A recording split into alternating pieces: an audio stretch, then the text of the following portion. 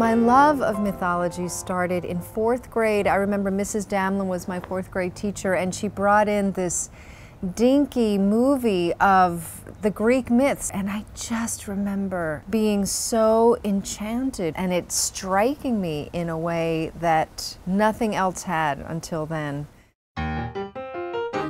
Most people know me as an actress, I'm gonna say.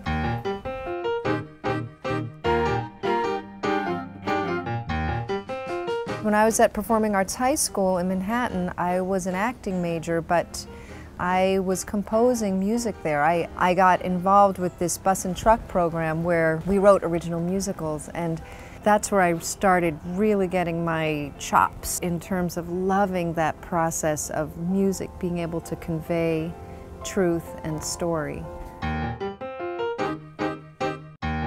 My daughter Hannah, it was her last year in high school, and I think composing this record was a way of honoring that process, that experience, that rite of passage. So in the last year, as I was composing myths, I think also I was bringing to life, from my writing music since forever, bringing to life the love of mythology with composing and with honoring Hannah's leaving.